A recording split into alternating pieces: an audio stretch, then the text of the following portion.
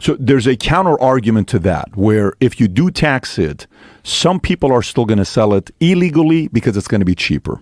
Now, you know, the whole thing about education, all of that stuff, you know, that's a libertarian position you're making there. Will it become a national thing?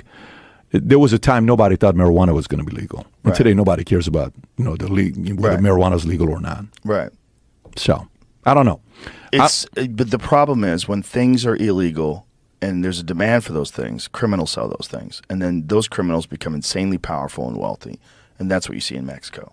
That's what you see with the cartels. It's a direct result of the policies of the United States in the war on drugs. How do you solve it? The whole thing with legalizing it? Well, you got to tear the Band-Aid off. And that's what scares people, is that there's going to be a lot of problems. There's going to be a lot of people that are addicted. There's going to be a lot of people that overdose. There's going to be a lot of people that...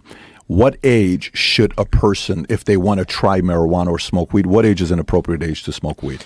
Well, I think you've talked about this before in the past. I do not think children should be regular users of anything that perturbs your state of consciousness. I don't think they should drink. I don't think they should smoke pot. I don't think they should try acid. I don't think they should do anything. Your mind is in a developing state. There's like real documentation about that. I also think you can't tell kids what to do because they're going to do the opposite of what you tell them to do. You know, what I tell my kids is there are drugs that are very dangerous, and you should be very careful about drugs that are dangerous. Don't take drinks from someone that you don't know. Don't ever take a pill.